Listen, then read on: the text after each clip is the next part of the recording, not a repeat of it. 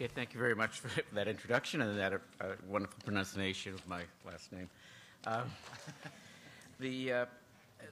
I'd like to, this afternoon, I was given the task of speaking about yogurt and weight management, but I'm going to start by speaking about dairy and weight management for two reasons. First, most importantly, in my opinion, and I think it's been true this morning in other presentations, it's critical to consider any potential effect of yogurt in the context of the effects of dairy itself. When we're focusing on yogurt, we need to try to determine if the effect of yogurt is just a consequence of the fact that it's dairy, or if there are effects that are unique to yogurt. And I think that's been brought up in many of the sessions earlier today. The second reason is that I'm going to talk a little bit about dairy as a whole, is that I was asked to speak for 20 minutes. And if I was going to speak on yogurt and weight, it would be about a 5-minute talk. So let me start with my financial disclosures. I am currently receiving grant support from Dannon to examine the relationship between dairy and health.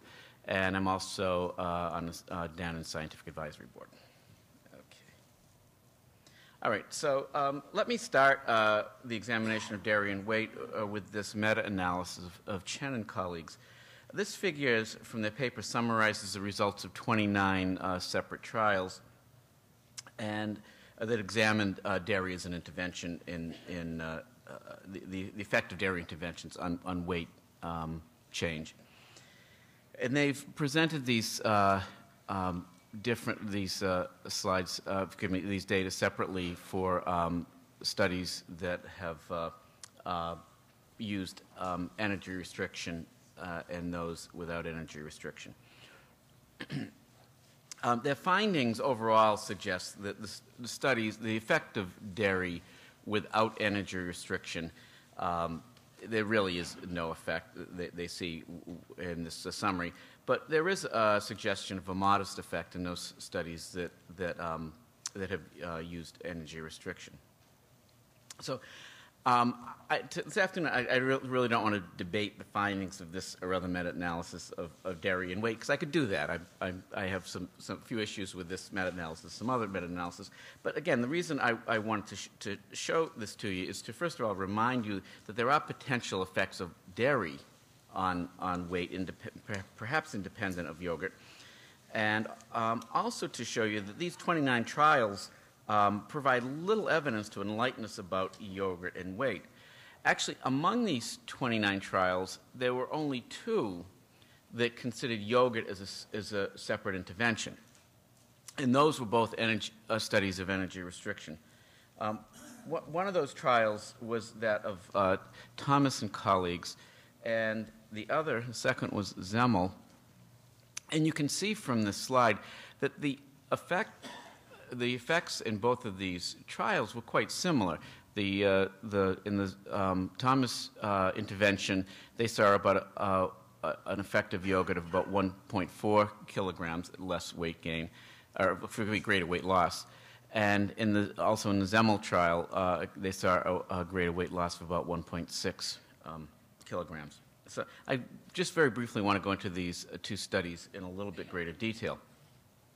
Now, the purpose of the Thomas study was to examine the effect of yogurt supplementation on changes in body composition in overweight women engaged in a resistance training program.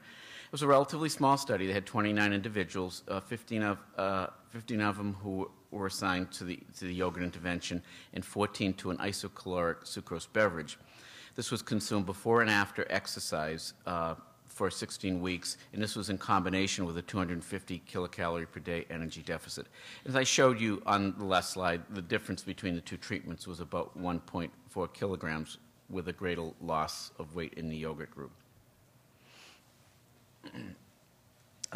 The Zemmel study was designed to examine whether yogurt would accelerate weight and fat loss induced by caloric restriction in healthy obese adults. Again, a relatively small study. I don't have the numbers here. I think there were 34 individuals in the study. Subjects were prescribed a 500 kilocalorie per day deficit diet for 12 weeks, then randomized either to a controlled diet providing at most 1 serving of dairy products, so 0 or 1 serving per day of dairy products, or a diet containing 3 daily 6-ounce servings of fat-free yogurt. Now, this slide shows the results of the Zemmel study, and they observed about a 30% reduction in weight over the course of the 12 weeks.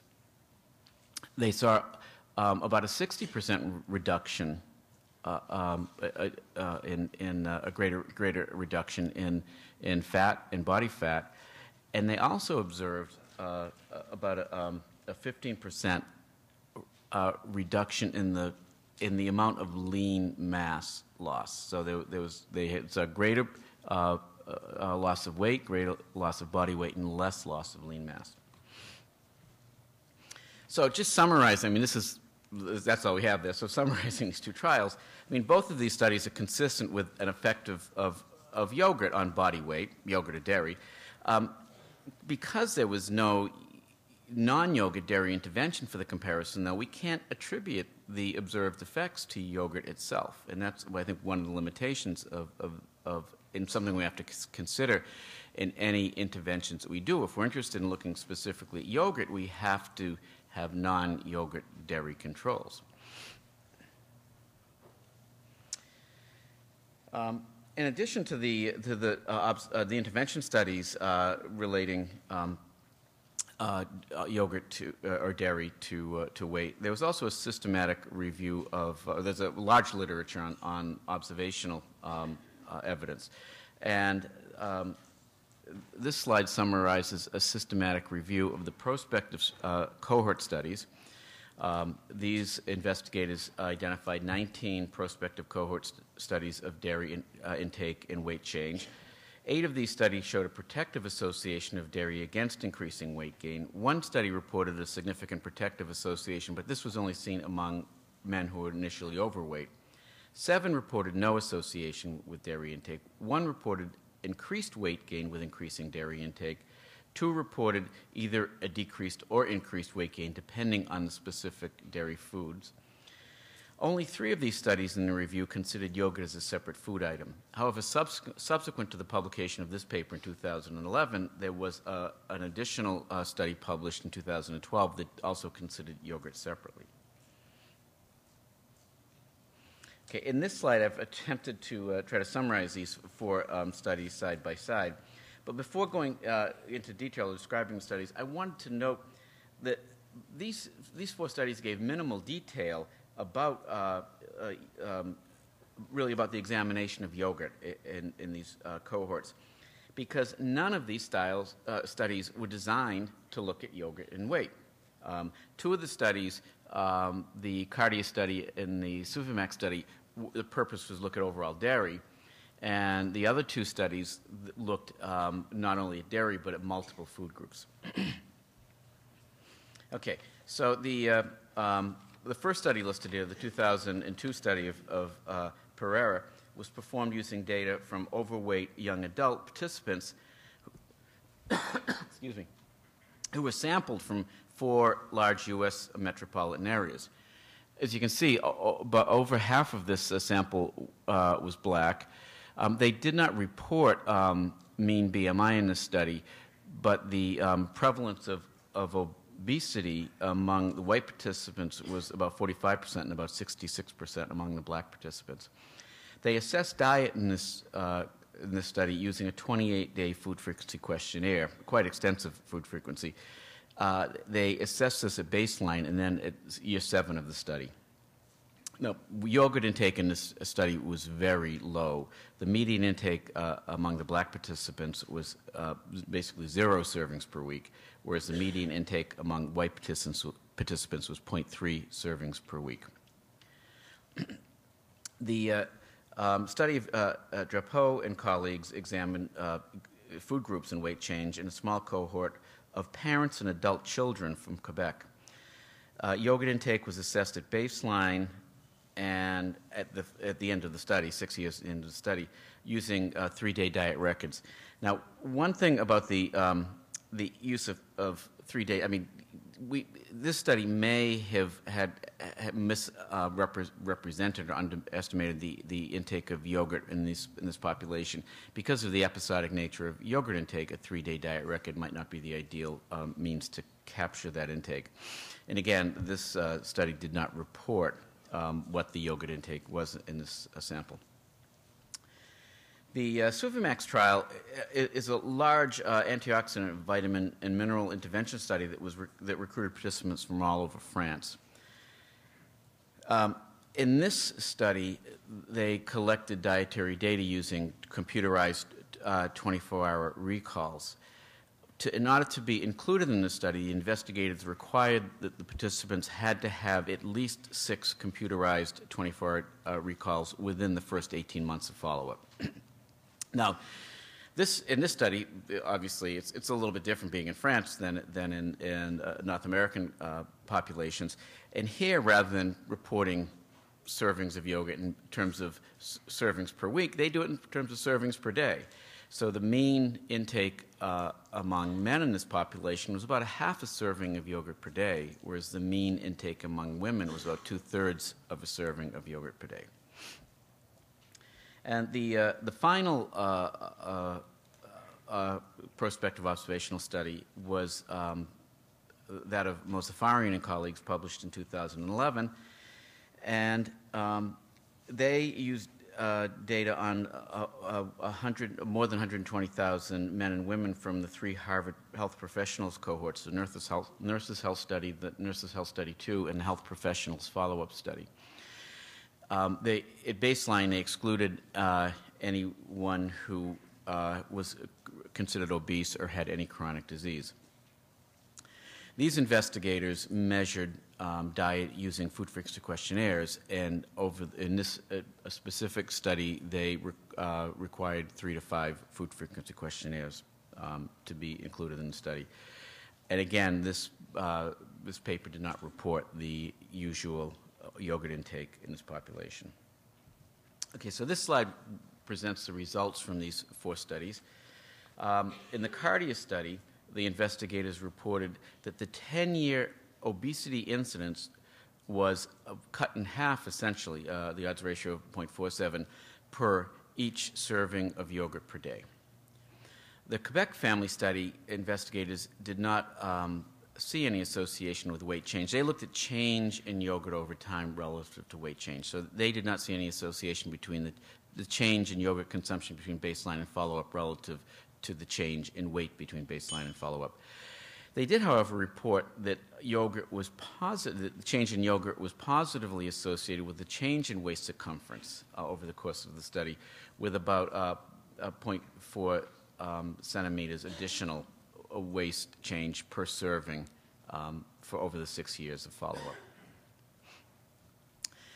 Now, the Suvimax trial investigators stratified the sample not only by sex but also by weight status. And they observed that in normal weight men there was no association. However, in overweight men, they observed that high yogurt consumers gained about 55% less weight over the course of the study compared to the low yogurt consumers. And they saw a similar result for waist circumference. However, in the women, everything was a little bit different. First of all, they observed in normal weight women that the high yogurt consumers gained about 53% more weight. And they observed no association between the yogurt consumption and weight change in the overweight women, and they observed no associations between yogurt and change in waist circumference. And finally, the study from the health professionals cohorts, which has already been shown earlier this morning, showed that the 4-year weight gain was about just to clarify, they're looking at weight gain. So everybody gained weight, but over 4 years, the weight gain in these cohorts was about 0.82 pounds less for every serving of yogurt consumed, and they observed similar associations in all 3 cohorts. Okay, so Given the limited data specific to yogurt intake and weight management, my colleagues and I felt that it would be valuable to revisit the relationship between dairy and weight with a focus on yogurt. We felt that the Framingham Heart Study offspring cohort would be an ideal setting for examining the relationship between yogurt and weight because of the availability of multiple measures of dietary intake and the use of clinic-based weight and waist circumference measurements and a long follow-up period. In this case, we follow-up for over 15 years. So we had a sample of about 3,440 participants with almost 12,000 observations over a follow-up period of about 12.9 years. The data we used were based on four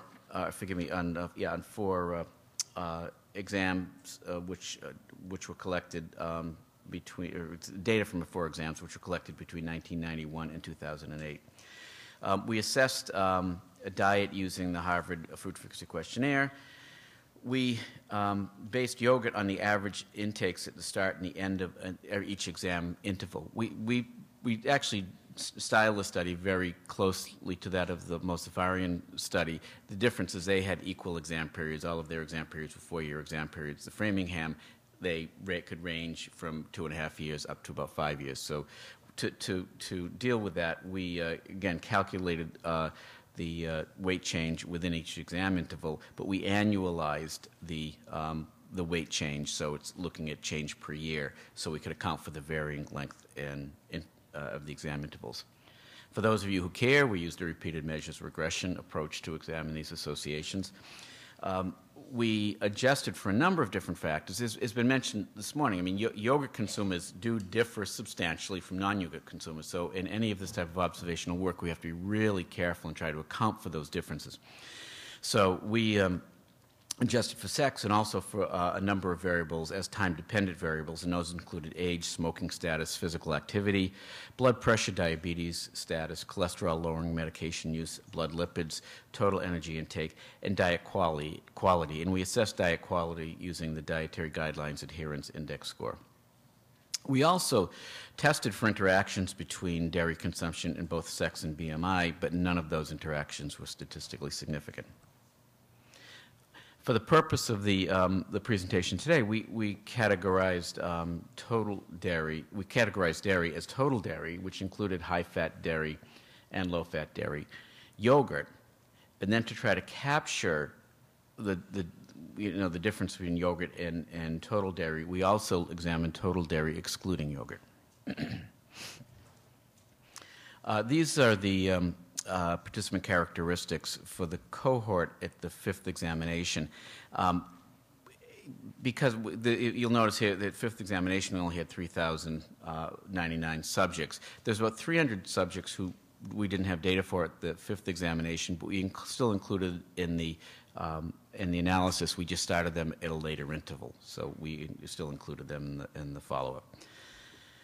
The average age at the 5th examination for these individuals was about 54 years. About 46% of the sample was men.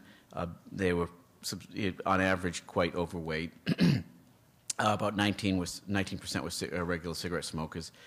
On average, these individuals consumed about 2 servings of dairy per day, and that was pretty much equally split between high-fat and low-fat dairy. And on average, this population consumed just a little under 1 serving of yogurt per day. These are the results from showing annual change in weight by total dairy consumption. And as you can see, comparing those who consumed 3 or more servings per day relative to those who consumed less than a serving per day, we saw about a 50% reduction in weight gain over the course of the follow-up.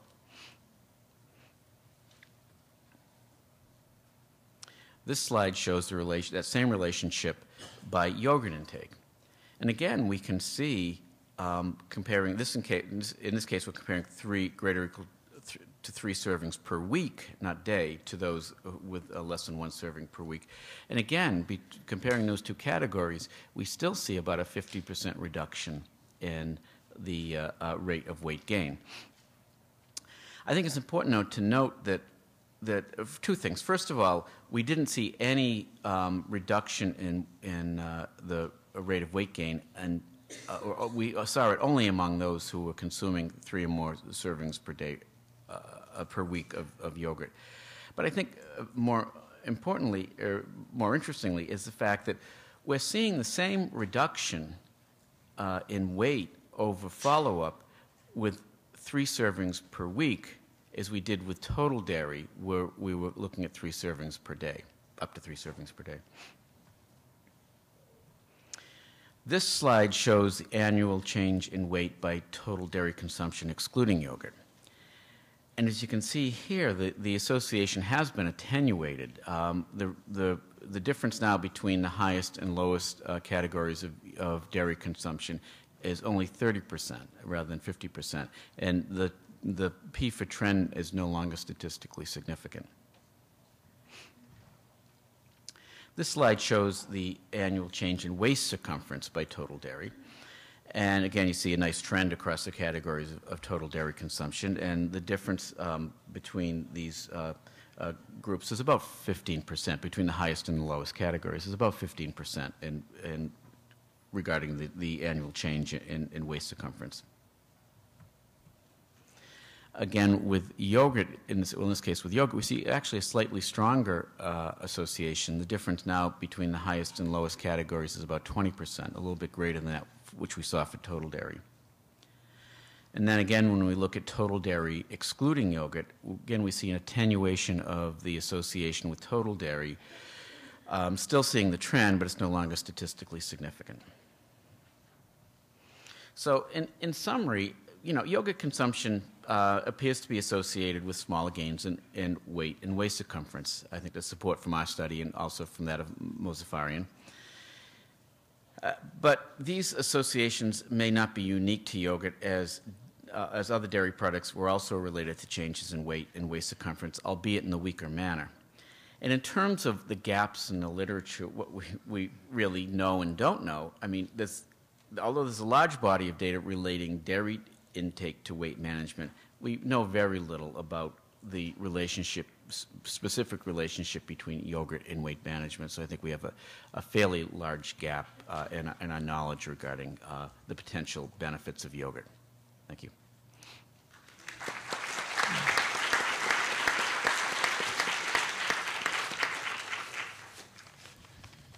We have time for several quick questions and quick answers. Andrew Prentice again. I'm sorry if I seem a curmudgeon, but I'm still deeply troubled by this issue of residual confounding. So in your analysis, you put in a lot of covariates, but as I read it, none of those covariates could capture health behaviors that are likely to be heavily related to yogurt consumption. So the first thing I want to do is to make that as a really important research agenda point. I mean, if you were nastier than me, you could say this data means nothing. Yeah. I don't say that. But the issue is that, so the question is, do you have any other measures in the Framingham that you could put in? I mean, I would want to put in, IQ, professional occupation, a level of education, weight of the spouse. There's a whole load of things that we could put in there, attitudes to healthy body weight that we could put in there, which would help us to tease out these very important associations. We do. I mean, first of all, to address the question, we feel one of the most important potential confounders. First of all, to say, yeah, residual confounding is always a concern, and with adjusting for any of these factors, we choose these to try to tease out alternate explanations for what we're seeing. Our feeling, for example, is that diet and diet quality. We know that people who consume yogurt have better diets. And so that was a big focus of what we did. We looked not in the results I presented here, looked at overall diet quality, but we also adjusted for every different food group that we could look at. So we spent a lot of time trying to get this to go away by adjusting for other dietary factors, for other nutrients associated with it, and things like that. So that really had a minimal impact on the association we're seeing. Even with the residual confounding, we would assume that when we start adjusting for overall diet quality, that we'd see some reduction, some attenuation, but the attenuation was minimal. In terms of other lifestyle factors, one of the important ones in terms of weight would be physical activity. We adjusted for physical activity, but my concern with that measure is that we don't measure Framingham, and none of us in epidemiology really can get a good grasp, I think, on energy expenditure. So although we measure and control for it, I think we have a lot of potential residual confounding for physical activity. Some of the other measures you mentioned, we don't have, in Framingham, we don't have any attitudinal questions about weight. There are questions. They do collect information, I don't believe on income, but they do on education. And I don't recall whether we've actually looked at it, as I look at my postdoc who's done the analyses, whether we've actually adjusted for education needs, but I don't think we have. Can I just make it clear that I'm not trying to undermine the data at all. I'm trying to do the reverse. I'm trying to strengthen it. So please don't let me give the impression that I'm anti this data or in any way anti-yogurt. Quite the reverse is the case. I'm trying to strengthen our case. No, and I agree. I think we have to, any observational analysis, we have to try to shoot it down ourselves. We have to try to look to see what alternative hypotheses there might be to explain these such as differences in lifestyle, and as someone mentioned this morning, wearing sandals. I think you did. We didn't have sandals, but sandal use. But if we had that, I mean, we try to use that as a hypothesis. Try to see if we can explain away what we've seen with these alternative hypotheses. So I think it's very important. The points you raise are critical, and I think we should do more. I mean, whenever we see an association, we should do everything as investigators, everything we can to try to shoot that down ourselves before we send it out and have other people shoot it down for us. So. Sorry, just a follow-up answer to that question, because I did the analysis, so I thought that I might answer that specific question. So actually, in terms of the residual confounding factors, we did two sets of analysis. So the first analysis, as Paul showed here, we adjusted for the DGI score, which is an in-depth score to assess the participants' adherence to the 2005 dietary guidelines. So in that DGI score, we captured each item, each recommendations made in the dietary guidelines. And by using that score, we were able to capture the overall diet quality of the participants. So in that sense, the results shown here, the association between yogurt and the smaller weight gain is we are confident that it's kind of independent of the participants' overall diet quality because we adjusted for that. And also we did another sensitivity analysis by adjusting for individual food groups rather than the overall diet quality DGI score. And in that sensitivity analysis, we observed a very similar association as you just saw here. So I think, and also for like education and physical activity and smoking status, we adjusted for all of those information. But in terms of the income, I don't, if I don't recall wrong, we don't have that information on hand, so we were not able to take that into account. But yeah, that's a very good point that we should definitely look at into it. Thank you. Andre, last question, a quick one. Very nice presentation, Paul. I was wondering, in those subjects that gain less weight after taking yogurt, have you had the ability or the opportunity actually to look at the fat distribution? Because we know that those that are going to lose more of the visceral fat will have a better cardiometabolic profile. I don't know if you have imaging data, but the other way to do it would be to measure blood triglycerides which, along with waist circumference and the BMI, can give you a good index about which one in these cohorts actually lost more visceral fat. Yeah. No, we apart from waist circumference, which doesn't necessarily correlate that well, but we have imaging, but only at one exam. We don't have it longitudinally, so we really couldn't assess that. We do, I believe, have triglycerides though at all of the exams, so that's something we could probably look at. Thanks. Thank you very much.